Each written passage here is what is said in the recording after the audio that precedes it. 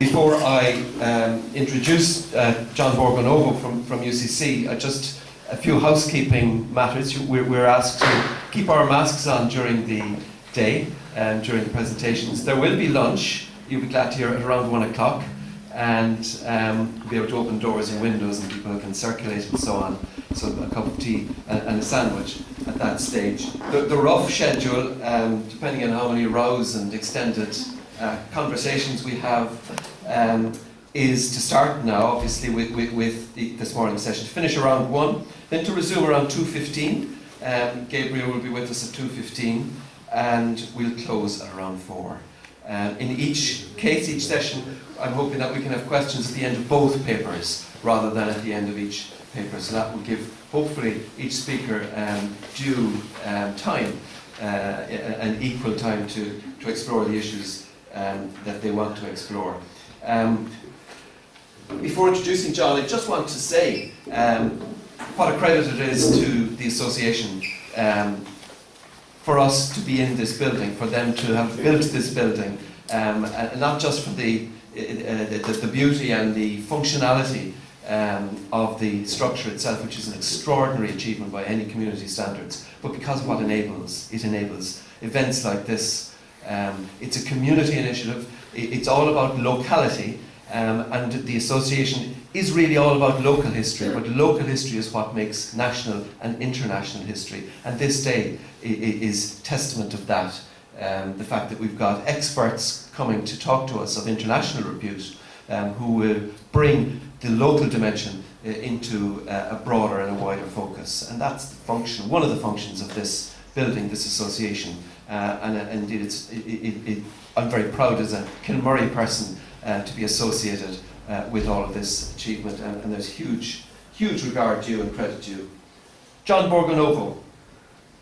He wasn't born in Kilmurry, as his name might suggest. John Borgonovo was born in San Francisco, and he earned his BA in the University of Oregon, where he became fascinated by Irish history and quickly realised that the best place in the world to come and study Irish history is University College Cork.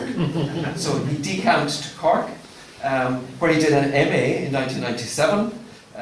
John has written a number of books at various times in his career, converting his master's and his PhD indeed into extremely important monographs. His first book was on Florence and Josephine O'Donoghue's War of Independence, compiled from a set of memoirs and correspondence and bibliographic material.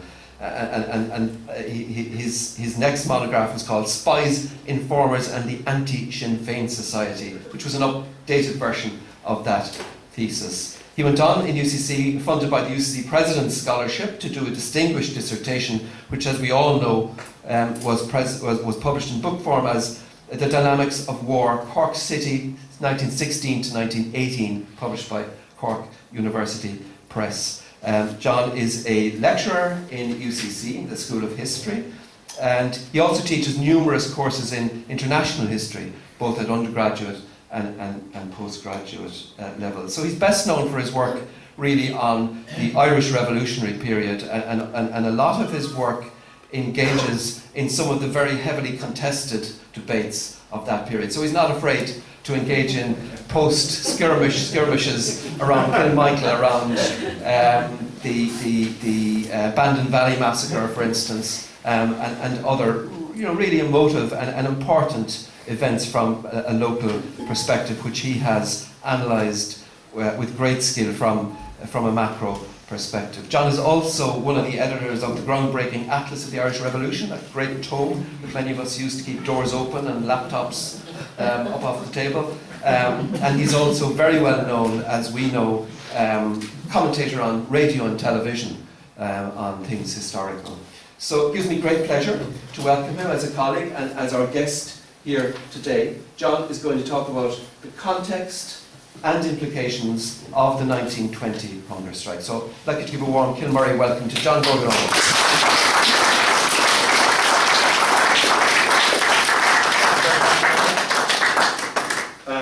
And John, as you probably know, was a key figure in support in the kind of conceptualization of the Atlas of the Irish Revolution. and a lot of the subsequent projects. So he's a great leader and a big proponent of history at UCC, and he's an important figure that you guys have in your back pocket here in Kilmurry, so it's great. I'm going to sit down and stand up so I can work a little bit of my PowerPoint magic. And it's great to be back here. I was at the front door and I realized I know about half the people by name, so maybe I've been here a little too much. And as John says, it's also fantastic to see the efforts that have been going on here for the last number of years and have culminated in such a fantastic and important center, museum. And it's really a testament to all you folks who were involved, who've done a remarkable achievement. And as also pulling this together, everybody who kind of put this weekend together amidst trying circumstances. So it's great to be here. So with that note, I'm going to try to talk about a few different elements of the MacSwiney and kind of the Cork hunger strike. I'm going to focus a little bit more on the Cork end of the strike, which is often kind of neglected a fair bit. And I'll try to provide a little bit of context for some of the events and kind of episodes. So, as you might know, or you might not know, hunger striking, let's see if that works. Oh, yeah, okay. Hunger striking was a tactic of passive resistance that had really been popularized by the suffragettes. And the suffragists had done so as they escalated their campaign and really went into a kind of a militant effort to secure suffrage for women voters.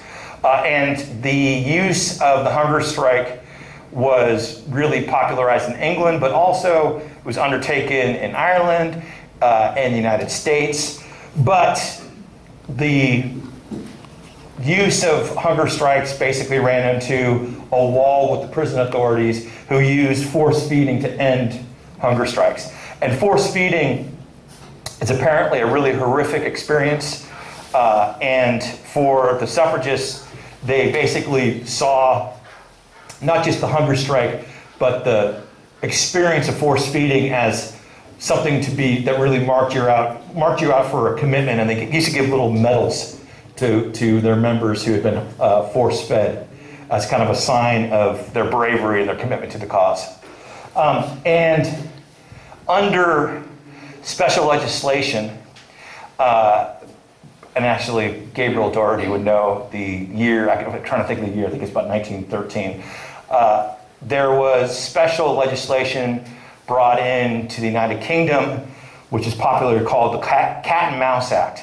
And the Cat and Mouse Act basically allowed that for people who were force-fed or people who were on hunger strike, who either could not be force-fed or were reacting poorly to being force-fed, they could be released from prison and hospitalized. And then when they regained their strength, they would be rearrested and taken back to jail. So that was kind of the legislative process that had been brought in. But so that just also indicates how widespread hunger striking was at that stage. And there were a couple of hunger strikes around the Dublin lockout by members of the ITGWU, and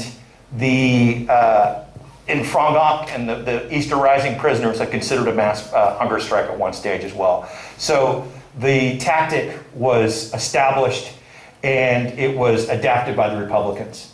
The kind of the best known, actually let me take a step backwards. So after the Easter Rising and during kind of 1917 and 1918, the number of political prisoners in Ireland skyrocketed. Excuse me. And a couple thousand were in camps in Wales and England and what have you, and after the Rising, and you also had similar bouts of mass arrests and incarcerations in 1917 and 1918. And what you see is the development of a Republican prison culture. Really, it kind of starts after 1916, but it expands to all the general prisons when there gets a critical mass of prisoners in there, 10, 20, 30 people who can organize. And basically, what you see is the creation of military structures of prisoners. So they create their own hierarchies. They try to control interactions between the prison authorities and the prisoners through these self-appointed, these elected leaders who represent the prisoners.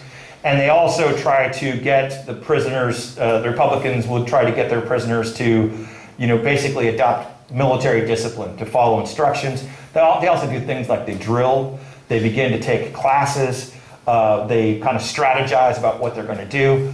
But the big thing is to get people conditioned, get prisoners conditioned to think of themselves as part of a collective and as part of basically an army.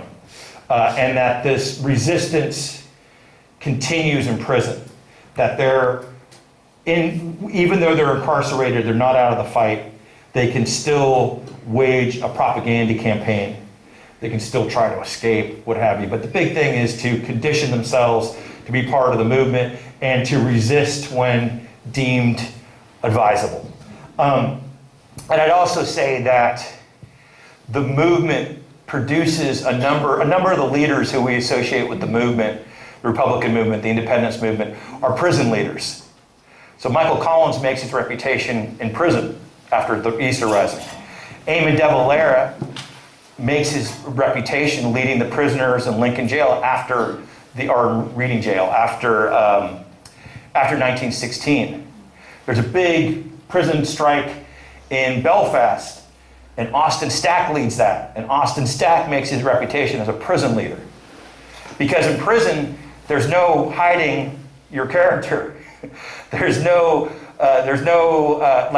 It's hard to fool people. Like, if you're naturally charismatic, if you're naturally positive, if you're a good decision maker, you're a good strategist, you're often recognized by your fellow prisoners. And kind of natural leadership tends to be promoted by people who are suffering kind of this mass incarceration. So the main, another figure who emerges briefly is Thomas Ashe. And he leads a strike in 1917, and I'm not talking about it is a hunger strike. You get different forms of resistance. You might get refusal to work. You might get refusal to wear prison clothing. You might have refusal to obey orders. Sometimes you get things like the prisoners demand free association, and they rip the doors off the walls, kind of tunnel through, and then fight and barricade themselves in prison landings and prison wings of the prison. And there are a number of these. There's not just one, there's dozens of them. Kind of big fights, and where Republican prisoners are collectively demanding some kind of mitigation of their treatment. And they're using different forms of resistance. So in 1917, one of these strikes is led by Thomas Ashe, who's a prominent Republican. He's also one of the big leaders, the main leaders of the Irish Republican Brotherhood. And he leads prisoners in Mountjoy, and they decide to escalate their resistance and to go on hunger strike. And this is the first kind of widespread use of hunger strike among the Irish prisoners. And it's 1917, and Thomas Ashe is force-fed. And in the process of being force-fed, a funnel is kind of shoved down his throat, and it nicks his esophagus, and he dies, kills him, bleeds out. And this is a major mobilization point for the independence movement. There are mass demonstrations across the country. And this is at a relatively early stage. This is one of the just as the independence movement starting to find its ground, starting to take on a bit of its, really starting to form. I think it's September 1917.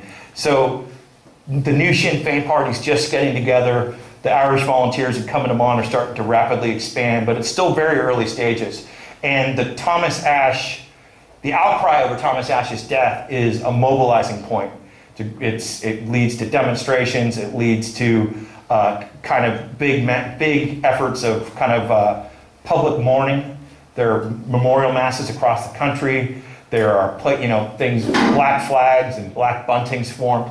And then on top of that, there's an inquiry into his death. And during the inquiry, the prison doctors and the prison authorities are made to testify about this force feeding. And those hearings are also front page news for weeks.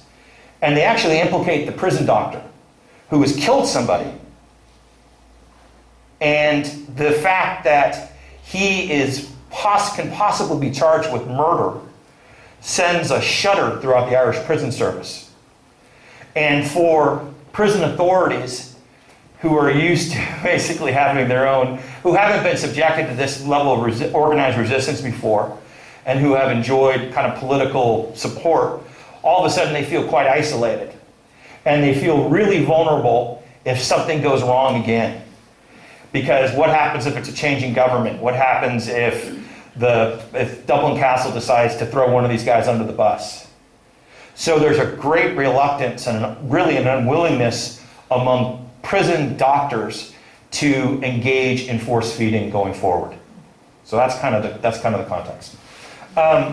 Now, the Republicans pick up on this, and hunger strikes become quite common in different prisons around the country. And one of the fascinating things about the hunger strikes, if you look at them nationally, is there's a contagion. If you have a hunger strike in one prison, all of a sudden the other prisons in Limerick, Sligo, Kilkenny, Cork, well, they'll hear about it and they'll go out as well in support and solidarity.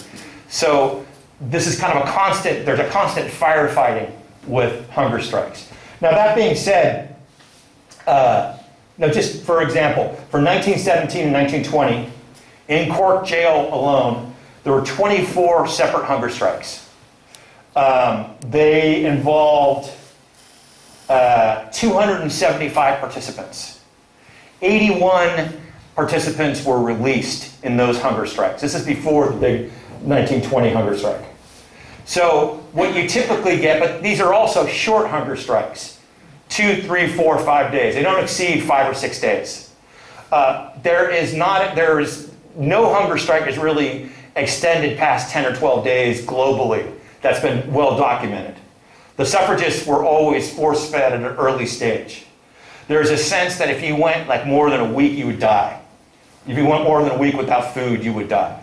Keep in mind also that these are food-only strikes. It's not food and water. If you went on a food and water hunger strike, you wouldn't last more than, you'd die dehydration in 3, 4, 5 days. But with food, you can last longer, but it's not medically known how long you can last. And the assumption is you're not going to last more than a week or 10 days and you'll die. So that gives a lot of leverage to the strikers. Now that being said, it's a dangerous game because you're cornering yourself if you're a hunger striker. Because you have to, if the authorities don't agree or you don't figure out an agreement, well, hell, you can starve yourself to death. You can compel yourself to be kind of cornered where you'll continue this all the way through, and you don't want to necessarily abandon the strike because that would be demoralizing. It would diminish all the other strikes elsewhere. It'd be personally dishonorable. That's how a lot of them would see it.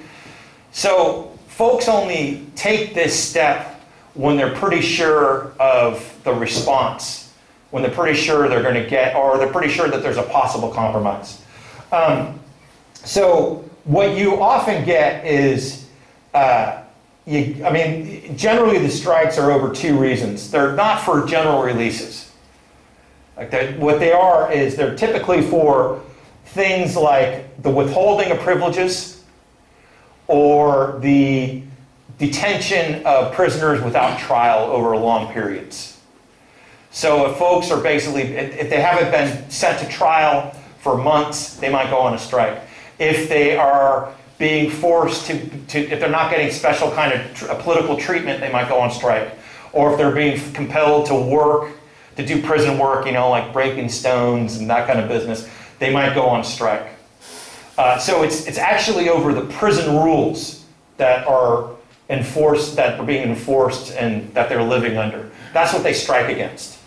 They strike against the local manifestation, the local implementation of prison rules on their treatment.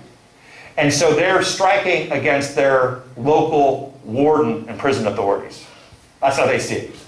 So basically, the way almost all of these strikes are released is basically you either release somebody, which happens actually quite frequently under the Cat and Mouse Act, where you might get released to a hospital. But the Republicans typically won't go back into jail.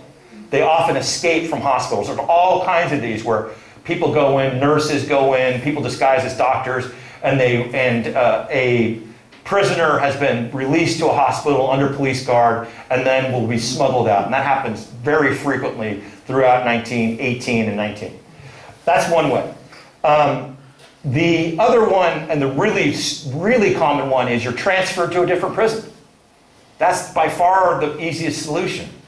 And when you're transferred to a different prison, you come off hunger strike. Because the new prison, it's like a new slate.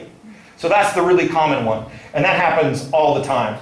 And then you often get like unofficial negotiations, sometimes through a chaplain. You also have like visiting, local counselors would be like a visiting committee. Sometimes they go in, so you'd have these kind of mediations.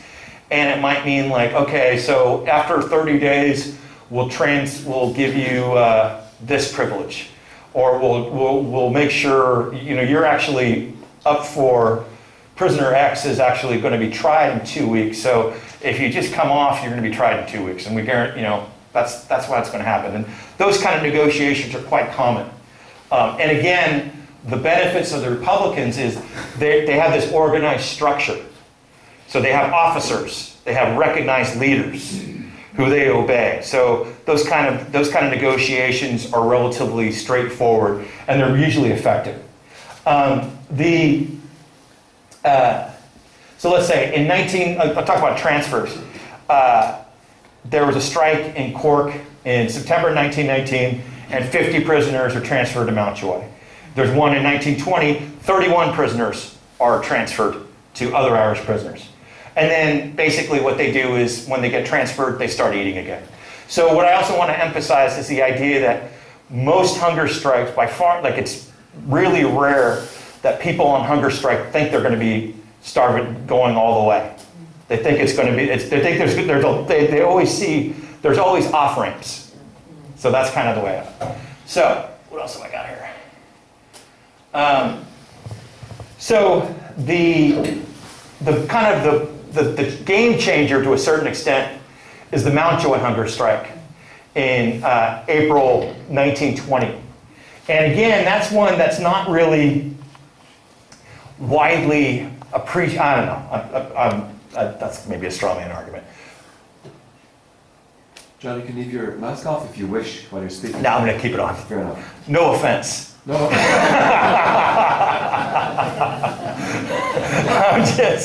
I just feel a little more comfortable staying a little. I'm just going to back off a little bit too. No, I think you guys can hear me. The Mountjoy strike in April 1920 was involved, 50 prisoners in Mountjoy, led by Patrick Clancy, who later died on Bloody Sunday, and another prisoner called Morris Crow, who was from Tipperary. And they basically went on strike, and the strike continued for more than a week, and it went into 2 weeks. And actually, I don't even know how many days they went. They went something like 18 or 20 days. And after about a week, there was widespread panic that these guys were all going to starve to death right then and there. And there were massive demonstrations and a successful general strike across the entire country. The entire country shut down. And the crowds outside of Mountjoy were huge. They were enormous. And at a certain stage, the prison authorities announced that they would kind of release these guys under the Cat and Mouse Act. but the prison leader, Patrick Clancy and Morris Crow, basically said, no, we'll be released unconditionally. And they were released basically unconditionally. And also, during that strike, about 24 prisoners in Cork were also released unconditionally. It wasn't just in Mountjoy. There were sympathetic strikes going on across the country, and probably another 50 or 60 Republican prisoners were released unconditionally as well. So this was a huge defeat for the government. And it was also connected, the Dublin Castle and British Crown Force leaders later said they thought the whole police system was going to collapse and that the military maybe should withdraw. People thought maybe it should end the War of Independence right then and there, because the idea that the people who were being released, some of them were charged with murder or attempted murder. Like, it wasn't like they were out there, they were IRA activists, a number of whom had committed offenses that were quite violent and quite serious. And so the idea that you couldn't hold them and that they could threaten through the threat of hunger strike, they could go out and you could be released, that seemed like that was remarkable. And to the head of the RIC, to the head of the British Army, it was a harbinger that, like, if we don't stop this right now, we might as well end the whole thing. And this kind of helps create the conditions for the bringing in and the introduction of the black and tans and the militarization of the whole country. So it's a key moment at that. And the Mountjoy strike also gives more notions to prisoners in Cork Men's Jail, who are going to go out and strike shortly thereafter. So, what do we got? Oops, sorry, got my stopwatch going here. Oh wow, I've gone over. I'll try to pick it up a little bit now. Let me go forward a little bit. Okay, I'll come back. I'll talk about how the strike begins. So in Cork, you have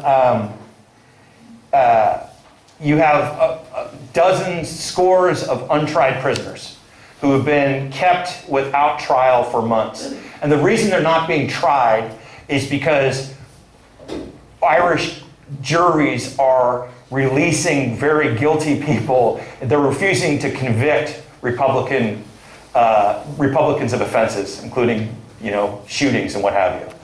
So the authorities don't want to bring people forward for trials before criminal juries because they're afraid of people being discharged and how demoralizing that'll be. One of the prisoners who's there, the kind of leading guy, is Michael FITZGERALD of Fermoy, and he was arrested in November 1919, and it's already August 1920, and he still hasn't been convicted. And he's going to be a key leader. But there are a lot of other colleagues who have not been tried before. So the initial strike, and then you also have arriving, you have Morris Crow, who again was one of the leaders of the Mountjoy strike. He gets brought in to Cork Men's Jail, and he's probably a trigger, I think, for what happens. And Crow is also one of these guys who he'd been at Solihull Beg, and he's one of these figures who doesn't quite get the recognition that he probably deserved, because he was a really key figure in a number of events, especially in 1919, 1920. So the initial strike begins on the 11th, and it comprised 65 prisoners. So 2 days later, the number goes up to 78 after a British Army raid on Cork City Hall, and I'll get to that in a second. The strikers thought they were either going to get transferred or they're going to get a quick release. And to give you an understanding, Michael Collins had attempted to convince the West Cork IRA leader, Tom Hales, to join the strike in order to get transferred. And so, because they thought he would get deported, and that would delay his court-martial. So that was the concept. People were like, okay, go on hunger strike, and they'll transfer you to a different prison. Fair enough. They're not thinking you're going to go all the way down the line. And they didn't quite anticipate this drawn-out thing. The first day of the strike, or the first days, 25 prisoners are immediately deported to England, out by destroyer. And then they were offered a small meal before they went, and they took it, got on ship, and they're gone. So you got 53 men still on strike. This is by the 5th day. On the 5th day, 8 untried prisoners are unconditionally released, and the 12 men arrested with Terence MacSwiney. I'll get to them in a second. So 20 prisoners are unconditionally released on the 5th day. And you also have 5 more are discharged the next week, including a few who have health problems and are seen as vulnerable if the strike continues. And so this is, the prison board has released 28 prisoners unconditionally. So they're trying to contain this thing, but it's difficult to contain. The same day as that first release, Terence MacSwiney gets court-martialed and released, and convicted of having documents, dangerous documents and what have you. And then he is immediately transferred to Brixton prison in London with the expectation that he's going to come off hunger strike. Now keep in mind, MacSwiney was tried and convicted. So all the other folks who were on strike in Cork Ben's jail are arrested but untried. That's what they're striking over. But MacSwiney basically recognizes that he's in a position of power through his prestige, and that will protect him, and it will also support the folks who are still on strike in Cork Ben's prison. So let me talk a little bit about Terry and what happens. So we, for good reason, we associate Terence MacSwiney with Thomas McCurtain. What I emphasize is they were both unknown nationally prior to 1920. They would have been known locally, but they were not national. They would have been known within the independence movement, within Sinn Féin, within the Irish Volunteers, but they wouldn't have been really known publicly, except that they had been prominent during the Easter Rising when they had surrendered, when their forces had surrendered during the Rising in 1916. But they're not really, it's not like they're big national figures. The McCurtain assassination in 1920, I don't think we've recognized as a big global moment, because it got international press across the world. And McCurtain was not recognized as an IRA leader, which he was. He was recognized as a civic leader, as the Lord Mayor of Cork, as the Mayor of Cork. And that's how he was perceived internationally. So that amplified the police assassination of him. And as I said, and the other thing about the McCurtain assassination was, it wasn't a one-day story like the later MacSwiney assassination, or hunger strike. You had the McCurtain funeral, which is like 100,000 people in a city of 70,000. You have the inquest, which names senior police officials, and ultimately repeats the Lusitania inquest, which attributes murder to David Lloyd George and senior members of the RIC and the British government. So you have the inquest, you have the funeral, you have the inquest, and then you have the inquest verdict. All those are constant front page news stories internationally. Maybe not front page by this stage, but they're international press stories. And then on top of that, the senior police official blamed for organizing the assassination is his in turn assassinated in Lisburn in August. So again, that's big news, because it also triggers off sectarian violence, basically anti-Catholic violence in Lisburn and elsewhere. So the whole thing it's a month long, couple months of stories. That makes the position of Lord Mayor of Cork really important. And that elevates Terence MacSwiney to an international figure because of the big story of McCurtain's death. Then we get his arrest in August 1920. And MacSwiney was the Lord Mayor, he was TD, he was also Commandant of the Cork No. 1 Brigade. So he's all three of those things. When he is arrested in 1920 in August, he's in City Hall, which is being used by the Republican movement as a headquarters. The British Army in West Cork had learned of an Irish Republican Brotherhood meeting to actually replace Tom Hales, who had been arrested. And they surrounded the City Hall, descended upon it, and they arrested a bunch of people inside, including MacSwiney. MacSwiney had been just presiding over the Brigade Council of the Cork No. 1 Brigade. So actually, about 6 o'clock, he was a busy man. About 6 o'clock, he is on a court, a Sinn Féin Republican court, held in the council chambers, which he acts as a judge. That hearing ends.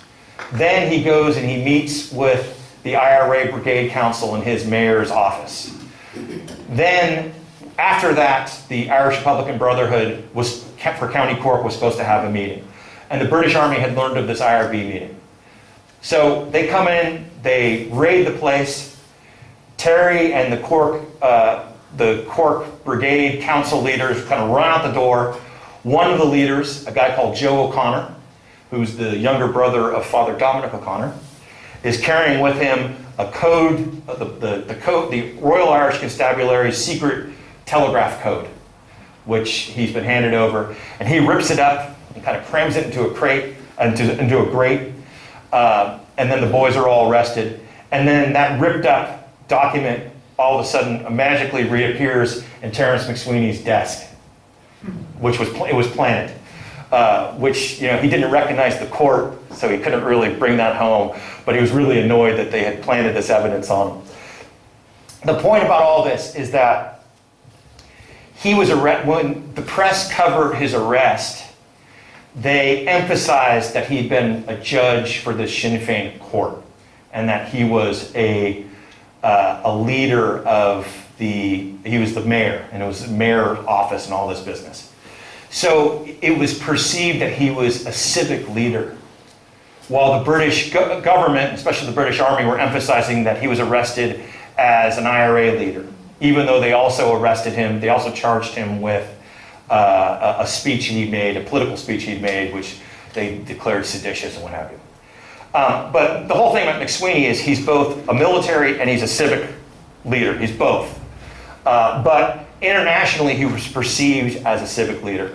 He's also probably the most respectable person the movement has in Cork.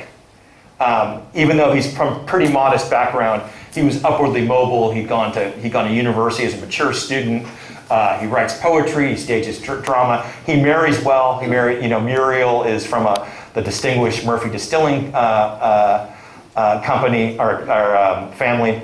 And he has a child. He's quite sympathetic. The leader of the Cork prisoners in Cork Men's Jail is Michael FITZGERALD. He's a farm laborer. He's a trade unionist. He's from a more modest background than Terry was. Even though he was a charismatic leader in his own right, he wouldn't have been perceived as respectable as Terence MacSwiney. So in a lot of ways, the shift towards Terence MacSwiney and the global shift makes a lot of sense. It also made a lot of sense because the British transferred him to Brixton Jail, which is the center of the English-speaking world, which made him accessible to the global media, the global newspapers of the time. So for all those reasons, the attention shifts to Terence MacSwiney and to London. And also, MacSwiney was a really sophisticated propagandist. He knew how to communicate. He had writings. And then on top of that, you also have his family. We have his chaplain, Father Dominic, who is described as the most photographed man in Europe after the hunger strike. And think about to a non-Catholic. He's like, with his Franciscan, the Capuchin kind of Franciscan garb and the sandals and the big beard. Like that's kind of very evocative as an image. And we know this image, which Grace Neville had kind of rebrought in. And so there's really a spiritual element to MacSwiney, which is, he's a religious person himself, he's quite devout, but it's all brought together. Both I would argue both consciously and unconsciously, by his family and by his supporters. And then you got Annie and Mary, but especially Mary. And Mary is his spokesperson, and she's about as good of an orator as there is in the movement. She is a super effective public speaker. She can give a 2 or 3 hour speech without notes. She can answer, when she goes on tour in the United States, she gets heckled from the crowd and she shuts them down every time. And when you see her giving newspaper interviews, she is really light on her feet, which is funny because she had one leg, or one foot, half a foot. But she is really an effective communicator and a really sophisticated propagandist thinker. And so she's fronting it. So it's all working together. And again, you don't quite have that in Cork.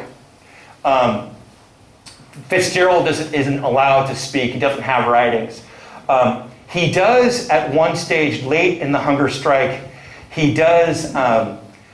They're planning to smuggle in his fiancée to get married, but the prison authorities find out about it, and they threaten to withhold all visits to the Cork hunger strikers if they try that. They were smuggling in the priest. They had the priest there, and they were going to smuggle her in. They had a ring and everything, but the prison authorities figured it out. I would suggest, had that happened, kind of like what happened with Plunkett, with Joseph Plunkett and Grace Gifford, had that happened, that would have struck the public imagination quite a bit. A guy on his deathbed marrying his sweetheart, and I got a feeling we would have probably known a little bit more about FITZGERALD. Joseph Murphy was just kind of an ordinary rank and file member of the volunteers, and he's part of he was a trade union official leader and what have you. But there's, he's really kind of represents the ordinary folks, as did the 9 survivors, the people who go out. I've already gone on a little bit long. What I'll just say is that the strike itself lasts for over 2 months, 3 months. There are demonstrations in Cork. There are big kind of public masses, prayers of intercession, masses of intercession, which operate as kind of mini general strikes. There are prayer vigils. There are vigils. There are people outside of the prison the whole time. I'll just kind of give you, I'll kind of close out with, or I won't close out, but nearly close out with this. This is from Grace Neville, who translated a French journalist describing the scene. This is the crowds outside, just a typical night outside of the prison, where you would have big crowds at Jail Cross, and also the crowds there were so big that they had to have, they were there to say the rosary at about 6 o'clock when work closed. And then the crowds got so big that they'd also have thousands of people in the Grand Parade every night also doing these public prayer vigils. It was a medieval sight, the crowds kneeling in the rain and the mud. Thousands of mothers carried their infants in the folds of black shawls. The entire crowd, shrouded in the thick shadow beneath the low canopy of trees, were singing hymns gently and poignantly. In the first row, at the very foot of the prison walls, were 6 or 7 Franciscan monks, girt with rope belts, tall and strong. these tonsured giants were beating time with their black crucifixes. Every day behind barred windows, 12 dying men heard the melancholy songs which were helping them to die. So really powerful stuff. And the Republicans were able to create these really evocative street scenes. And they used prayer vigils because it was dangerous to demonstrate in this period. There had been demonstrations in July 1920, street demonstrations, where the British Army had fired into crowds in Cork City, killed 2 people and wounded about 30. It wasn't uncommon for armored cars to drive right through crowds of demonstrators. So the best thing you could do is kneel and pray, because that protects you from getting shot or beaten up or driven over. And they also that also is a type of communication the Irish are really good at. It also played into how the devout Catholicism that's associated international with Irish people is also, that amplifies. The priests are there, that amplifies. The folks are doing this nonviolent action, which has a degree of self-sacrifice, and there's a lot of Christ imagery going on. People willing to die for their people. So it all kind of comes together. And just to kind of close out, I mean, this is a big international moment. MacSwiney's death is huge. It's international the whole event has been covered extensively by the press, but the death itself, I mean, look at all these. These are front page in little newspapers across the world. But yet, the strike ultimately fails. The 9 survivors come off after Mick Fitzgerald and Joe Murphy die. The 9 survivors eventually come off a few weeks later, and it's seen as that's pretty much the end of the big hunger strike. But yet, it is there's a global moment. This is probably the biggest global. It's one of the biggest global news stories of 1920, like across the entire world. The global public was fixated on it, not just because of sympathy, but also because of natural human curiosity. How long could you last? That was a big part of all this. And then the Republican propaganda was so effective at sending out images and then also distributing it through their global diaspora, that they were able to channel a lot of international support for the independence movement and really embarrass the British government. And ultimately, that's why we still remember Terence MacSwiney, because of this, because he becomes to symbolize this strike, but he becomes a global symbol of the Irish campaign for independence. And as that symbol, there are few people who you'd prefer, because he speaks to creativity, he speaks to political ideas, he speaks to local governance, and that's why we're still talking about him today. So, thank you very much.